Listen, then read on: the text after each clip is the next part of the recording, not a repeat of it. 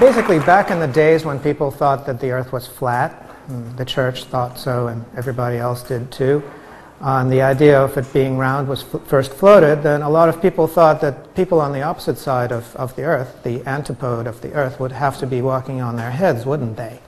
And it makes perfect sense, right? Intuitive.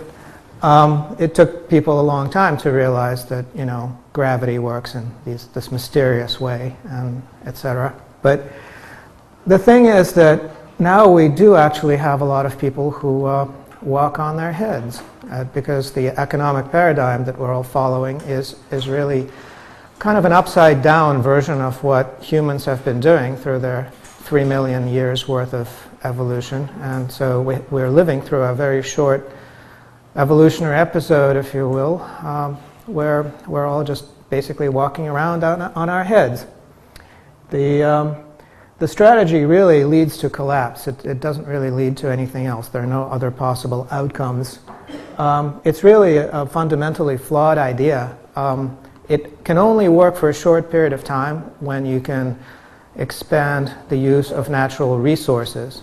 And once that no longer works, it works for an even shorter period of time while it is still possible to endlessly expand debt. But that runs its course rather quickly and, again, leads to collapse. So, since that's what's going on now, what we need to do is flip ourselves right side up again and become like humans have been for the past 3 million years. And then we stand a chance. And if we don't do that, then we do not stand a chance. So that's what I will try to explain.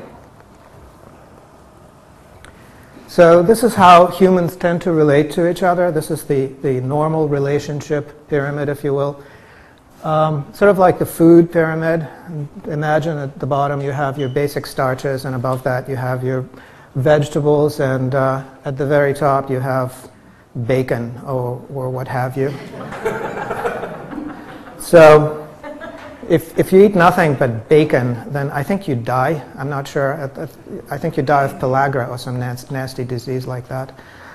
It's kind of a form of starvation. So you don't want to do that. But this is how people normally relate to each other. Most of their relationships are normally close relationships with their family members, members of their clan. Most of us are, well, all of us actually are physiologically evolved to have about a dozen people who are close to us, and then maybe 100 people who are acquaintances, allies, strangers we know and maybe trust a little bit. And then beyond that is the universe of people we really don't care about, no matter what we say to ourselves. So this is what's programmed into us over, 3 million years worth of evolution, and although people pay lip service to there being billions and billions of people in the world alive today, that's like billions and billions of stars in our galaxy. We can't get there. They're not us. They're not our family. They're not our acquaintances. We don't know them. So this is really how people relate to each other, and if they don't, then strange things happen. So this is how normally over many, many years people have done business together, if you will. At the very bottom, the foundation of our food or whatever hierarchy, food is pretty important, of course, but this includes everything, food, shelter, everything else that we need to survive. Mostly we rely on gifts, especially when we're very small or newborn or just growing up. Basically, everything that people give us is a gift, and we aren't expected to reciprocate until we at least learn to walk and talk and maybe do some chores and other things. The reciprocation is in the future, so we accumulate gifts during our first 15 years of life, maybe 20, maybe 25 if there's grad school involved, and then we're expected to compensate for everything we've been given as a gift later on. So tribute and barter is sort of a layer above that, which involves people that that aren't really in a gift relationship with us. So there we expect the compensation to be more immediate and the terms to to some extent negotiated, but not necessarily involve the operation of anything we could call a free market. It's really still personal relationships. It's not some kind of a public scheme. And at the very top of it we have trade, which generally has always been reserved for various key items, luxury goods, weapons, symbols that convey social status, not necessities of daily life. There were no convenience stores a few thousand years ago where you could go and buy a Twinkie. That is a new invention. So here's basically, just to recap and define better what I just said. Trade is really, it involves goods and services exchanged specifically for monetary units, abstract units of value, which generally involve forming a monopoly. Money is a monopoly wherever it exists. It presupposes the existence of a market where there are market prices that are somehow established through a large number of transactions and averaged across them. And social status is based on one's possession of these abstract monetary units. So everybody's plugged into a monopolistic system that issues and controls the distribution of money, and who they are depends on how many of these abstract units they manage to accumulate through trade. Tribute is very different. It involves contributions and donations, and these can be based on all sorts of things: allegiance, religion, tradition, charity. And social status is not based on how much money you have, but how much money you can give away to support some local institution or tradition. And this has existed for a long time. Some forms of tribute are basically an effort to make peace. So instead of waging war, you actually make payments. That is a very typical scheme. Somebody conquers you, and then you decide that being reconquered endlessly is a bad idea, so you just pay your conquerors not to conquer you again. And that, for a lot of nations, has turned out to be a very successful scheme. Barter is, people think that barter is just an extension of a free market, but really it's a different kind of system where you take into account somebody else's needs on some level. So if you're trading onions for potatoes, you take into account what the need for onions and potatoes is very locally, involving the people that you're doing this with, as opposed to in some abstract market that exists outside your local community or scope. And gift is again very different, because a gift presupposes reciprocity on some level. You don't give gifts expecting to never get anything back. That is automatically a disqualification for a gift. Social status is based on how generous one is, on one's generosity. Now, generosity is one of those amazing, very highly evolved cultural universals, human cultural universals. Every society understands what generosity means. And it's something that involves a balance, which is an amazing thing. If you think of a virtue that involves the notion of a balance as a core principle, this is one of the few. I can't think of any other examples, really, because you can't be overly generous. That's bad. You can't be not generous enough. That's also bad. You're really looking at somebody else's personal needs, and also it involves understanding somebody else and establishing a gift-based relationship. So gifts are really rather amazing in the scheme that we have. Now, some of my perspective on this comes from growing up in the USSR, which never had much of a market economy. Goods were not so much sold as distributed, and usually when something appeared for sale, let's say bananas, the news would spread through the neighborhood like wildfire, and people would queue up to snap up all of the bananas that were made available. And the term that was used for when something appeared for sale is something got thrown out. So you're there to not so much to buy it as to pick it up. And whether you had money to pay for it or not was kind of beside the point, because if you didn't have money, then somebody might give you some, because it wasn't about money, it was about access. And buying and selling for profit, or reselling things, was generally called speculation. So it was actually quite reasonable to get 3 times as many bananas as you needed and then sell off 2/3 of those bananas, provided you charged exactly the same for them. But if you started marking them up, they will haul you off to jail for profiteering. Profiteering was illegal. So as a result of that, there was widespread reliance on personal favors because nobody really benefited from selling you the extra bananas. They were just doing it out of the goodness of their hearts. And then you were expected to compensate for that by giving them other forms of benefits and personal favors. Now, if you tried to pay for a favor, that would be a horrible insult. You could get beat up for doing that. And status was not really based on possession, but on access to things, which, because it was all based on favors, was quite tricky. So there were also a lot of elements of gift economy, where people would try to give gifts to each other in order to get something in return. As an example, my father was a professor, and some of the graduate students, upon arrival, would lavish presents on him, bottles of cognac, and one student came up with a whole set of silver cutlery, which was rather extreme. My father turned that down because how the hell do you compensate for that? He figured if that was the starting present, then the compensation would involve writing the guy's dissertation, which is a little too much to ask. So that was declined. True story.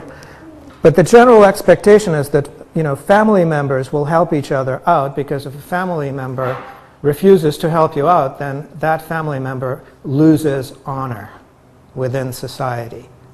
So if somebody turns you down, and that's a relative, and that relative is well off and you're not, then that relative may continue to be, in some sense, well off, but he's not well off socially. People will stop saying hello to him, will not want to be seen with him in public. So, in any case, this was a doomed system just like this one. I'm not trying to say, oh yeah, we should go back to the Soviet way of doing things, because, you know, in some ways it sucked. But, and it fell apart. But I'm just saying that this is an example of a much more humane way of doing things that had retained some elements of earlier forms of social organization. So this is the new normal that we're living with, where we have trade dominating the top of our upside-down food pyramid. Most of the things that we need, we can only get by paying for it, and involves dealing with strangers. Tribute and barter remain in some ways. The biggest form of tribute, of course, is taxes. Barter, it's really marginalized in some ways, and you know, it happens, but most of you would probably have trouble thinking up of good examples of barter in your daily lives. Mostly it's things like, I'll help you move and then you'll help me move, or exchange of favors on that level. And gift is really just residual and doesn't play that important a part. The most important thing is that most interactions are impersonal. They're based on purchase and sale within a market system. So that if you're the loser in the transaction, it's your fault. It's nobody else's fault, because it's your choice to deal with people you don't trust, with strangers, and therefore it's your mistake. Nobody owes you anything. If it's legal in some sense, then there's really nothing you can fall back on and say, well, you weren't fair to me. And tribute is really limited to taxes and charitable donations and other impersonal status-seeking behaviors of the well-to-do. That is, if you have an excess of capital from your monetary transactions, you can devote some of these to things that raise your status in some impersonal way, because you don't personally have a relationship with whoever benefits. And gifts remain as vestigial cultural forms reserved for ceremonial uses, such as the engagement ring. Most importantly, everyone is completely dependent on financialized, commercialized, impersonal systems. And when these systems fail, as they do repeatedly, there is nothing for anyone to fall back on. Now, it turns out that this upside-down living is leading straight to national bankruptcy. If you think about it in very general terms, if you have the normal pyramid, it's dominated by gifts and barter and tribute, which are part of the local economy. Everything circulates locally. And if you have some imports through trade, then that's just the tip, the very tip of the pyramid, the very top, reserved for luxury goods and some other things that you can't get locally that you absolutely need.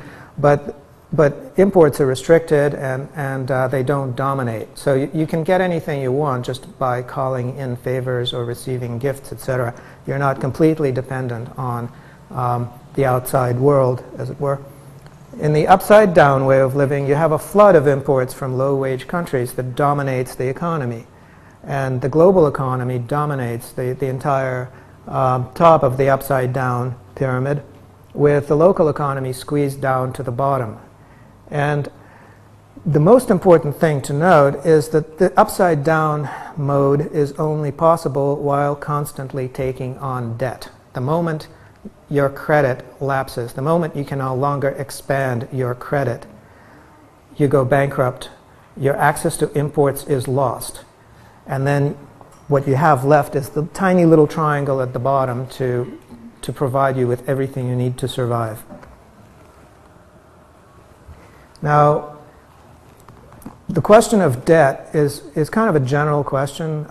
Interest used to be illegal. It's banned in the Bible. It's illegal in Muslim countries. It's generally a bad idea. And the idea of charging interest on loans is what all of our modern commerce and banking is based on. It presupposes sustained exponential growth because that's what compound interest is. And it's just an awful idea. It's pretty brain dead. And the reason is that exponential growth in anything, anywhere, only produces one result, which is collapse. And the reason for that is that exponential growth outpaces any sustainable physical process in the universe outside of a few freak cases like a sustained nuclear explosion.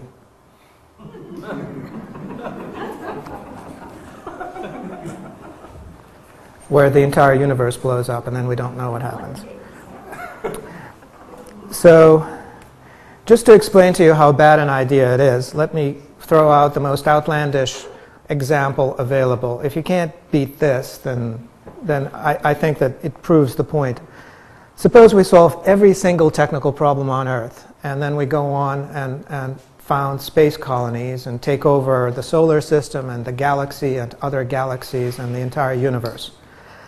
So suppose we have a space empire, and also we tackle the problem of space travel so we can expand this empire almost at the speed of light. You know, you can't go faster than the speed of light because a mass accelerated to the speed of light would have to have infinite energy. So then it turns out that our space colony can only expand as approximately as time cubed, because space is three-dimensional, while our debt, that, you know, the money that we had to borrow in order to form this empire, would grow as debt raised to t, which is time, which is exponential growth, d to the t. And if you play with the math a little bit, as t increases, d to the t becomes greater than t cubed for any value of d. That is, geometric growth is slower than exponential growth. It's a mathematical property. Now, what can you do about it? Well, suppose if you're a Star Trek fan and you believe in warp speed, you know, like warp 10 or whatever, which is faster than the speed of light, you think that would solve the problem? No, it wouldn't. No, that just changes the number that you raise to the third power. And in fact, nothing would fix this problem other than inventing a time machine and going back in time and settling your debts. So that's about the only thing that solves the problem, and that's not in the works. So here's a little plot, you know, just a little graphing calculator that shows you your debt is in red, your space colony is in black, and your deficit is in blue. So a little bit of time goes on, and then your deficit skyrockets, and for all intents and purposes becomes infinite. So interest is a bad idea, and any interest, even 0.1%, is a bad idea and leads to collapse. But if you have 7% a year, then you get Bernie Madoff. That's the difference. It's a qualitative difference, not a quantitative one. Now, interest lending is kind of an interesting thing because it causes moral issues and difficulties, not just financial ones. So if you lend at 0%, then that's actually not necessarily all bad. So if you have $100 sitting around and a friend of yours thinks of planting some apple trees, you can lend them $100, and then when the apple trees start bearing fruit, you get your $100 back. Plus, you might get some apples. So that's the reason to lend. It's the apples. It's not the $100 because there's no interest on it. So that's a reasonable scheme. The only reason you do that is in the expectation of getting something useful, apples, for something useless, $100 that you're not currently using. Now, lending with interest creates artificial interest in lending for things that are of no use to you personally, such as houses that you don't live in and don't even visit because somebody else is living in them that you don't know, cars that you won't get to drive, or the person who buys the car won't even give you a ride, and of course capital for companies that offshore your jobs. That's where your savings go. So as soon as you give money to an institution that uses interest, you're basically doing things that are not necessarily helping you. They're helping somebody, but not necessarily you. And also, interest introduces this concept of risk premium. So, for instance, Greek debt is more expensive than American debt. I don't know why. And I think that's just power of inertia more than anything else. But you say, instead of saying, oh, we're not going to lend any money to Greece because they can't repay their debts, instead what we pay is, we will charge a higher interest on Greek debt because it's riskier. So when you do that, eventually the whole economy becomes a bad credit risk and collapses. It's inevitable. So I think the outcome is perfectly predictable. Collapse is baked into the scheme. It's guaranteed to occur. It is unavoidable. Now, what people seem to want to ask me a lot, and recently some money men took me out to dinner, and they bought me dinner, which was nice, and entertained me with some conversation, but they really wanted to know the timing of collapse because they want to time the market. They want to run away with all the chips, even if those chips are worthless, because that's how their mind works. But it's like, yeah, I got all the chips. Too bad the casino is closed.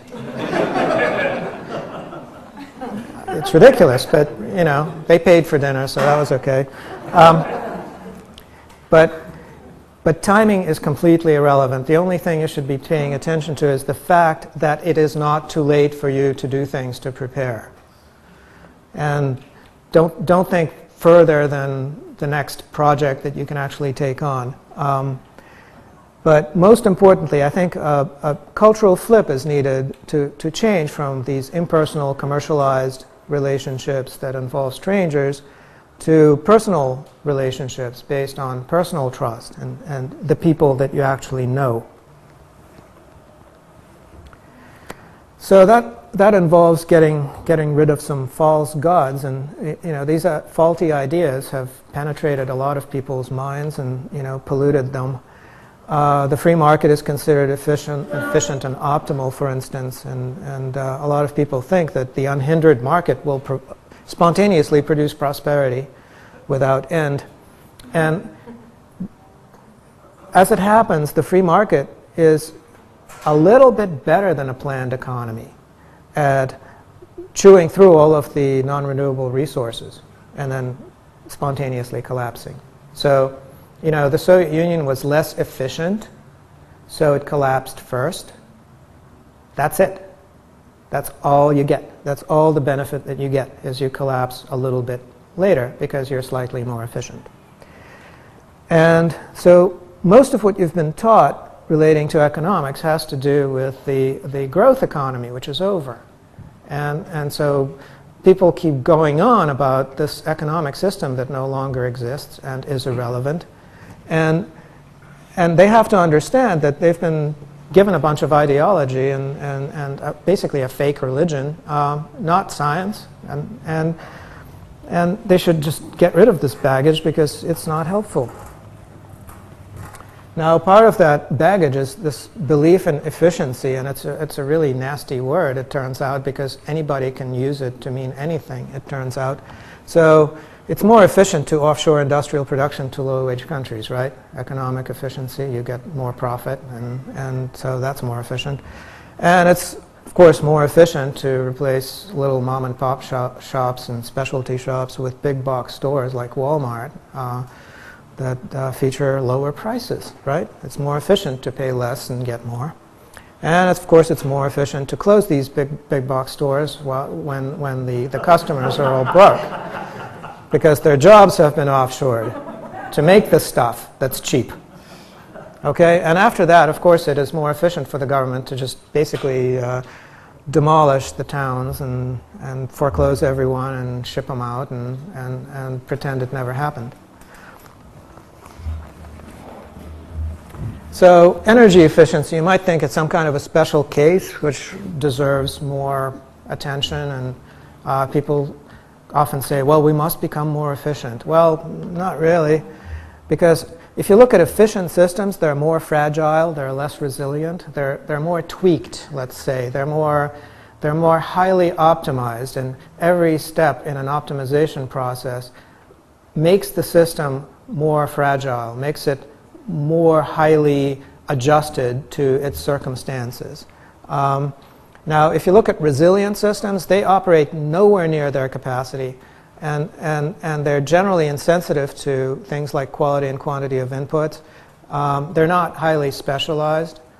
So you might have the example of a cat, which can eat just about any kind of an animal. You know, it'll eat a cow if you help it, but it'll also eat a vole, and that's fine. And mostly it sleeps because, you know, what happens if the food runs short? Well, it'll sleep 1 hour a day less, you know, and hunt 1 hour a day more. And so it's very well adjusted to just about anything. And then if you compare it to a highly specialized, fine-tuned, efficient system, you will find that it relies on very specific inputs, and it operates very close to the point of failure. That is, if it's efficient for just one little disturbance or one thing going wrong, and it just all breaks down. The example is a hummingbird, which has to hover from flower to flower and feed on it, or it starves to death in a matter of hours. So a technical example is electronic fuel injection in cars, which is more efficient than a carbureted engine. But the problem that we found just recently is one little earthquake and tsunami knocks out every single fuel injector control circuit in the universe. So suddenly we can't make cars anymore. So it turns out that, you know, old carburetors that, you know, I know how to take apart and put together are in some way more resilient than hyper-efficient fuel-injected cars that require a Japanese component from a factory that's now closed.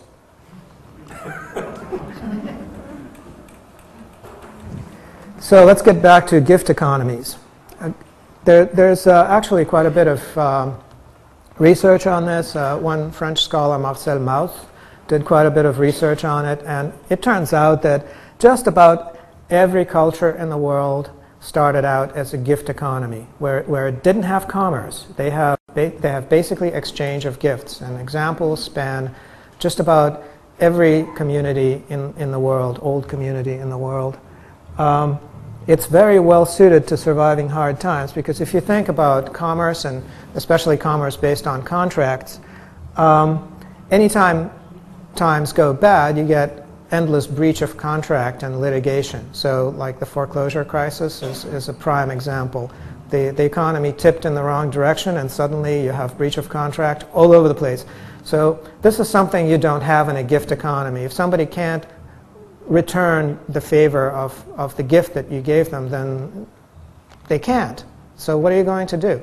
If you expect somebody to give you a gift in return even though they can't, then you're not a generous person. So that really destroys the idea of generosity, and you lose face, not the person who can't give you a gift, by demanding the gift. So in that sense, gifts are really suited to surviving hard times because they give people a bigger chance to show their generosity. The ones who still have things to give away, give them away gladly because that raises their social status. And in this sense, gift economies are self-regulating. They're based on an innate systems of ethics that are universal. They're cultural human universals. And they don't, because of that, they don't require governance. They don't need any kind of government control. They don't need legislation. It's all governed through custom and taboo. They also preserve diversity of culture because gifts tend to be unique. They're more highly valued if they're unique than if they're some off-the-shelf product.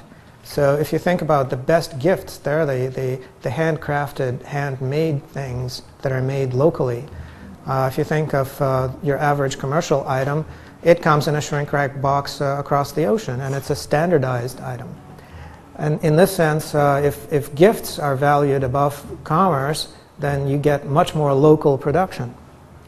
And gifts create social harmony because the competition, such as it is in a gift economy, is in how generous you look. It's not in pursuit of greed or being successful in being greedy. So here's a comparison of the two. The gift giving is motivated by generosity. Any other reason, ulterior motive in giving a gift is generally results in loss of face. Commerce and finance are motivated by greed and fear. Those are, anybody who studies economics will tell you that those are really the dominant emotions. People want more, but they fear losing it. And that governs most economic commercial interactions. Gifts result in reciprocity, which is the debt of gratitude has to be returned. If somebody can't return the debt of gratitude, then that's bad. And commerce and finance results in competition, which is bad for a number of reasons. First of all, competition involves multiple people trying to do the same thing, most of them failing, which is a waste of effort. It's more efficient to have one person do one thing than multiple people try to do the same thing and fail. In gifts, the value is in uniqueness. You want to give a gift that is thoughtful, that's fine-tuned to the person who's receiving it. Whereas in commerce and finance, the value is in standardization, because then you can do mass production and save a lot of money and make more profit. Gifts must be voluntary. If somebody is coerced to give a gift, then that's automatically not a gift. You know, there are some situations where you're absolutely socially expected to give a gift. That's a degenerate case, I would say, because the best gifts, the ones that produce the greatest debt of gratitude, if you will, are the ones that are given freely. But commerce and finance can be coercive. Let me give you one example. I live in Massachusetts. Massachusetts requires me to buy health insurance, which is really a gift to the government. So the government says, you must buy this product, because then you will owe us a debt of gratitude for taking care of you. That's not a real gift at all. Now, gifts have to be personal. You have to know the person you're giving a gift to. So charity, which is anonymous, is not, again, a degenerate case. It's not really a gift at all. I will get into that some more. And commerce is largely impersonal. Everybody gets to pay the same price, and if you give everybody a different price based on how much you like them, then you know, that is the degenerate case of market economy. That's not supposed to happen, and in some cases there are laws against you know, giving different people different prices. Gifts tend to be local because you give them personally to somebody. You You can sometimes ship a gift, but in general, you just give a gift directly. And commerce and finance is rather easily globalized through these impersonal worldwide connections. Gifts are based on an innate system of ethics, which is a cultural universal. Everybody understands what gratitude is. Everybody in the world. I can even think of some animals that understand the debt of gratitude. Like if you take care of a cat, once in a while it'll bring you a mouse, you know? And if you don't, it won't. So even cats get it. And commerce is based on a regulatory regime. It's not even based on laws so much, as we're finding out more and more. So if you're Bank of America, you can get away with not quite murder. I wouldn't go that far, but close. And but if you're some small credit union, then suddenly somebody can just make a rule, and your world changes, and there's nobody you can talk to. Gifts tend to put limits on production because suppose I was going to give you a gold watch. So how much better a gift would it be if I gave you 10 gold watches? Well, that would be just stupid, right? So gifts tend to be self-limiting. Gifts that exceed somebody's needs are generally not such a good idea. Overly lavish gifts are a problem. So a gift economy is really self-limiting as far as production, but commerce and finance are all about maximizing production to take advantage of mass production and to make as much money as possible. There are a lot of practices that involve flooding the market in order to squeeze out your competitors and things like that. That just doesn't exist in a gift economy.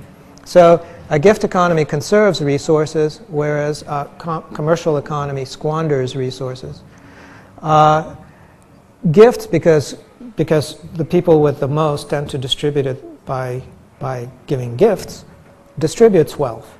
And commerce and finance tend to concentrate wealth, and you can actually see that in what's happening now. Gifts create trust between people because they're basically entering into a relationship that involves a lot of fine-tuning, a lot of mutual understanding, a lot of understanding each other's needs, whereas with commerce and finance, you're really trying to get the best deal for yourself. So caveat emptor, buyer beware is the principle in commerce everywhere. Now, money, as far as money relates to the gift economy, is problematic in many ways. If the gift of money is considered a really bad gift. You know, it's thoughtless. It's tacky. Giving somebody a $100 bill as a present is just kind of insulting in some ways. Now, money is also a useless artifact. It's not very pretty. Very few people frame bills and put them on walls. And ultimately worthless. If you go back 100 years and you have a big pile of money, you tend to use it for bookmarks. You might use it for toilet paper if you run out, kindling, things like that. So it's just a bunch of ugly paper, really, and it's completely useless.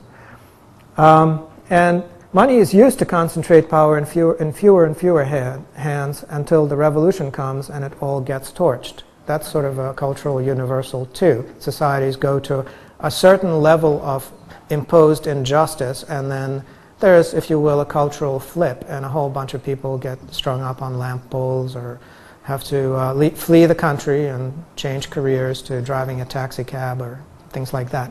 And that just happens all over the place all the time. So the money economy goes through crises.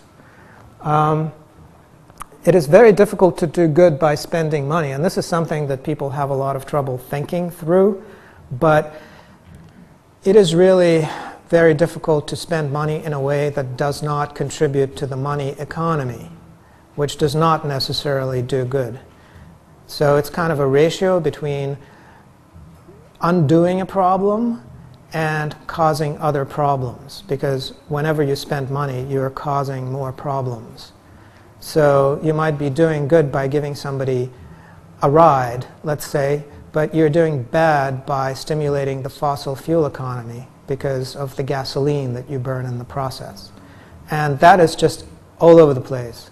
And the thing is that by giving gifts that you make that aren't that don't start out as part of the money economy, you can actually achieve a good result. But by spending money, by lavishing money on whatever problem exists, you're just perpetuating a system. And who knows whether you're doing something for the benefit of everyone involved, or if you're harming them. So that's a really important point. It's impossible, close to impossible, to be sure that you're doing good by spending money. So money as a yardstick inspires mediocrity. People in the gift economy try to do their best, but people who try to get money for their labors try to do a job that's just barely good enough, and if it's not good enough, then they hope that they don't get caught. So if you compare, let's say, computer operating systems, you can compare, let's say, Microsoft, which is a commercial operating system, to Linux, which is based on a PhD project started by Linus Torvalds from Finland. And Linux is what powers a lot of the corporate internet servers now. It sets the standard in high reliability software. Everybody swears by it. It never crashes. Linux boxes can sometimes run for many, many, many years without rebooting. They're that reliable. Compare that to Windows, which is just an endless disaster. Why? Because people pay for it.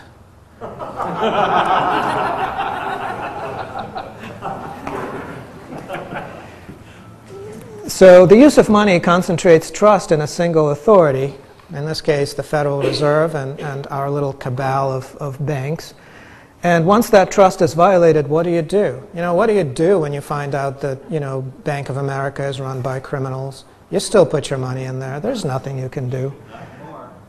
Well, good for you. But anyway, it's really hard not to deal with the system, even if you know that, it shouldn't be trusted. So once that trust is really lost, which I think it will be at some point, then it's just a really big black hole at the center of society where people can't get anything done in the manner to which they have become accustomed.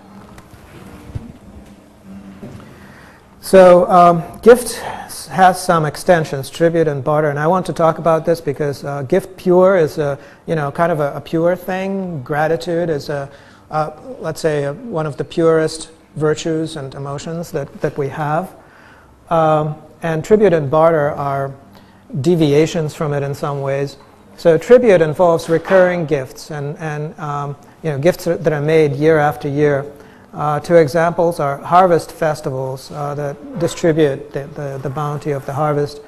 There might also be winter festivals that make sure everyone has enough, because the winter and the springtime is when generally everybody starts to starve, or a few people. Barter is periodic exchanges of surplus, generally between neighbors. So this is where kind of efficiency does enter into the picture, but in a good way. Suppose your land is better for growing onions and your neighbor's land is better for growing potatoes. Well, you might specialize then, knowing that once a year at harvest time you will meet up with your neighbor and you will trade sacks of onions for sacks of potatoes. Now, the onion to potato ratio is not really established by a market system. It's established by how big your harvest is and what your neighbor's needs are.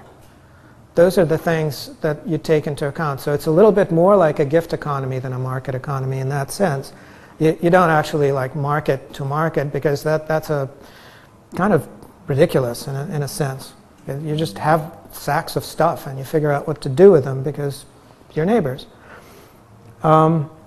Other signs of generosity that are quite possible, very, very reasonable and useful, are community labor, where people basically barter their services for somebody else's services. One thing that typically happens is if you need to move, your friends help you move, and then you help them move. There's reciprocity, where a specific thing is traded for a specific thing. Community facilities are also a really good way to show generosity. So if you have a dock on a lake, you let your neighbors use it and tie up their little boats to it, because then you can throw parties there and everybody has fun. Nobody really cares that it's your dock, so you're giving it as a present to everyone. And gift is really good for most other occasions. So you might establish tribute and barter systems where that makes sense, but gift really plugs up all of the remaining holes, and that's the thing to keep in mind. So the thing to understand about gifts is that there is really very little for you to learn. So just to recap, money is a thoughtless gift. Do not give a gift of money. Giving everybody the same gift is kind of bad if you think about it, because not everybody is the same, and you have to take individuality into account when thinking of a gift. Not everybody has the same needs. Regifting is a little bit iffy. There's usually a statute of limitations of, I don't know, a year or so before regifting. Most people understand that principle. Selling a gift, again, you might do it, but you don't tell the person who gave you the gift that you did it, and most people understand that part too. Now, complaining about a gift that you got, you know, it's like, again, see, this is a cultural universal. I'm explaining this to you because this is such a sidelined part of our economy, whereas it is an absolutely central element of a normal economy. So I'm stressing it, but what I'm pointing out is you already know all this. Okay, so boasting about a gift you gave, you know, don't do that. Giving too generous a gift, this is something that some people don't actually understand. The unreasonable onus of reciprocation can ruin the relationship. So you try to give a gift that somebody can actually reciprocate in some manner. And of course, the worst thing you can do is give a gift and then not expect reciprocation. That is an absolute insult. Keeping a gift a secret is generally strange. Generosity is a public virtue done out in the open. There's no benefit to being generous if you're the only person who knows it. There are some special cases like, well, admirers might buy you flowers, but that gets creepy, you know. Don't give trivial gifts. So a box of thumbtacks or a bag of onions, no, not a gift. But there's an exception. In societies where gift and barter are prevalent, for instance, in Russia, a sack of potatoes is not a gift. That's a rather insulting gift to give to somebody, is a bag of potatoes. But if people are starving, then the taboos of that sort are automatically lifted. So the system automatically adjusts based on needs, not based on rules or custom or anything like that. It's flexible enough for that. And making a gift of something you dislike, like I bought this but I don't really like it, so I'll give it to you. You know, don't do that either.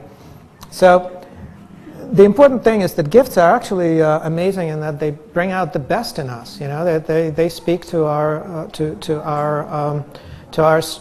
strengths as, you know, as moral individuals, and it's not something that even has to be taught.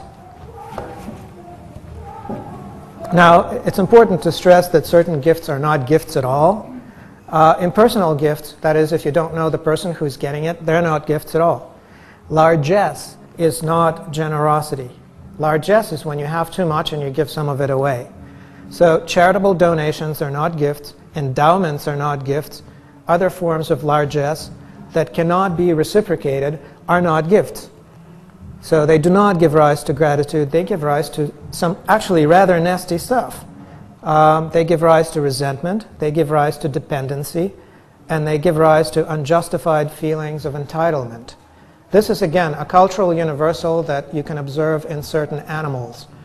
Have you ever made the mistake of like feeding a wild animal somewhere near your house, right? Notice how the animal then shows up day after day expecting to be fed.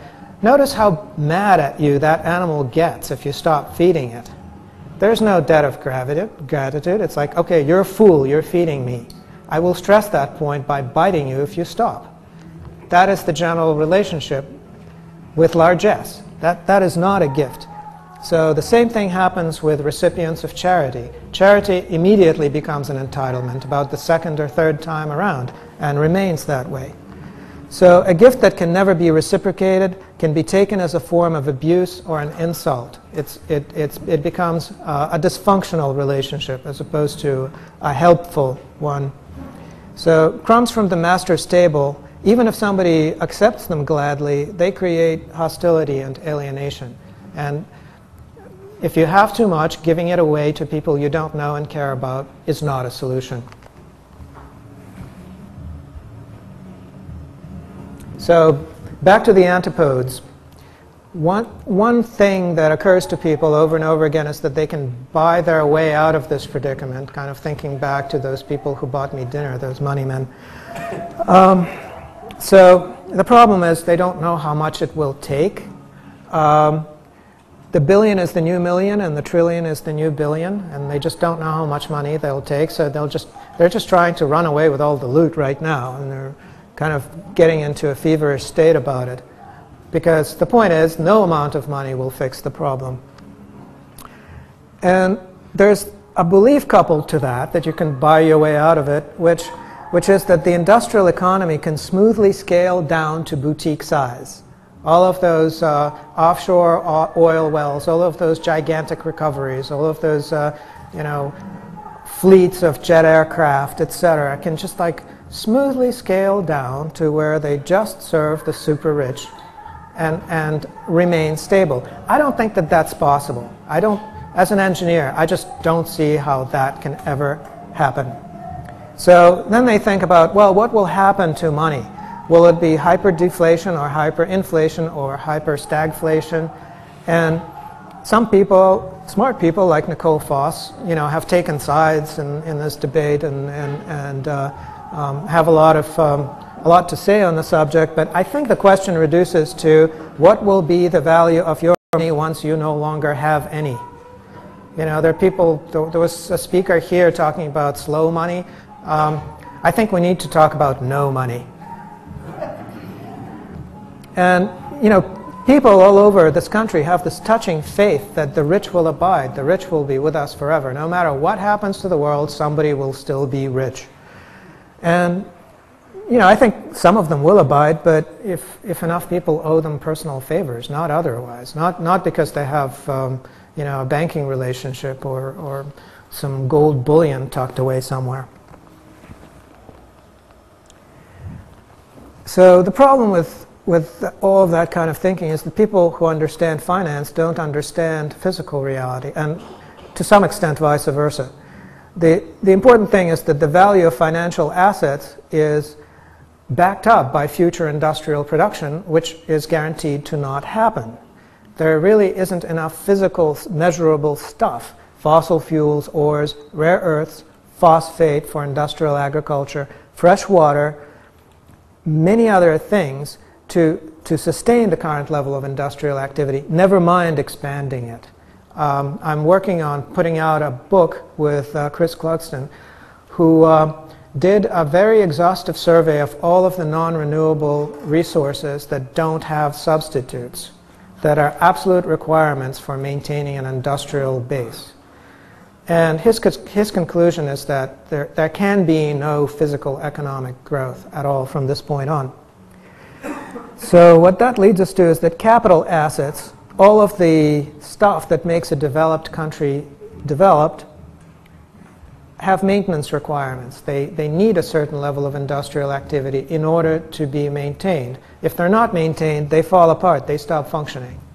There's a constant level of investment and reinvestment required to keep airplanes flying, to keep bridges in a condition where you can drive over them, and so on. And that is happening already in many, many places. So once you have that, then capital assets become stranded assets. They become scrap. They become useless. And as that happens more and more, the big investment that was made in them that people expect payments on, will become worthless. The collateral value will go to zero. Now, people are trying to fix this by various techniques, basically turning knobs on the system financially. Now, the important thing to understand is that nature does not respond to economic stimulus. It does not create more stuff when you print money. It does not respond to price signals. It does not respond to economic incentives or tax policy or any other sort of planning. It is what it is. And so as a result of this, money will lose value, and as a result of that, it will also lose respect. People will show up with all their money and they will be told, "Your money is no good here, sir. Please go away." And that will continue to happen until the message sinks in.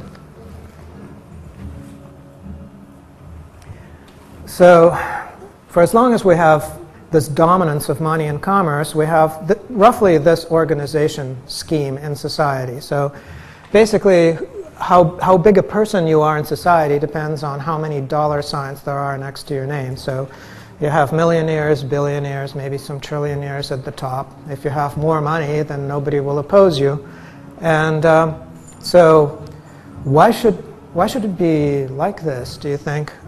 It's not really absolutely obvious looking at this chart why it should be that way, but if you flip it upside down, and that's where the explanatory power of my upside down metaphor really shines, I think. The antipodal org chart makes a lot more sense when it's flipped upside down, because now money just drains downhill due to gravity toward the greediest, stingiest, morally lowest individuals, and it makes perfect sense. This economy is driven by gravity. So to enter into antipode society, you have to take on a role, an economic role. So you have to classify yourself. You can be an employer, an investor, an employee, an official, a professional, a skilled worker, an unskilled worker, retired, disabled, or you don't really exist. Now, that's also a very important thing, because more and more people in this country every day don't really exist. They're not unemployed because their unemployment benefits have run out, right? So as soon as that happens, you're no longer unemployed. You don't exist. And it's the fastest growing class we have in the United States today. Examples include recent college graduates with no prospects of employment. 2/3 of them are moving back in with their parents, if they can.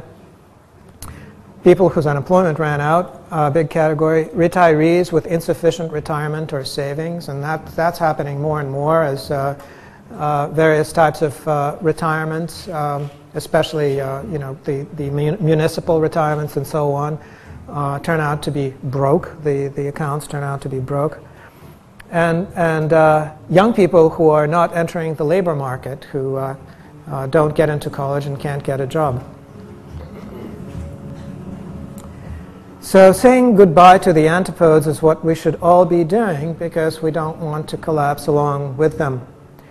Things you can do to make it, to sort of slowly drop out of the system, I suppose, as opposed to all at once, is not really define yourself too well. So you can be a freelancer or a hobbyist or a volunteer. Nobody knows what you really are, but you get along anyway. And the important thing is to just not get pegged down to any given category that the system comfortably deals with. And use your residual money to reduce and eliminate the need for continued cash flow. So anything you can do that allows you to get stuff for free from your community or from your friends, or do for yourself, that's a step in the right direction. And the idea is to create closed cycle systems that are very local for things that you really need, like food production, like shelter maintenance, like transportation. Entertainment is a big category. People spend a lot of money on that. Reduce your dependence on impersonal relationships and institutions. This is hard for some people, but I think that you have to basically kind of do a drill, and maybe just a kind of a mental drill. What happens if such and such an institution no longer exists? What is my mechanism for compensating for that? And shy away from using monetary equivalents, and try to rely on gifts and various types of extensions and generalizations of gifts as much as possible. You can create new sorts of customs and rituals among your friends and within your local community that help transform it into more of a gift and barter economy, and allow you to create the sort of culture that will stand a chance. I think that's it. That's it. Thank you.